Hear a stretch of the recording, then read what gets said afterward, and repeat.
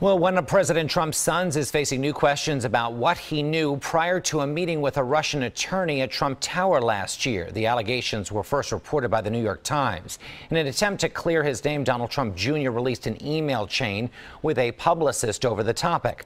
The emails show that Trump Jr. was told that the Russian government had damaging information about Hillary Clinton. A lawyer for the president's son says Trump Jr. did nothing wrong. The Department of Justice and Congress are investigating whether the Trump campaign colluded with Russia to win the presidential election.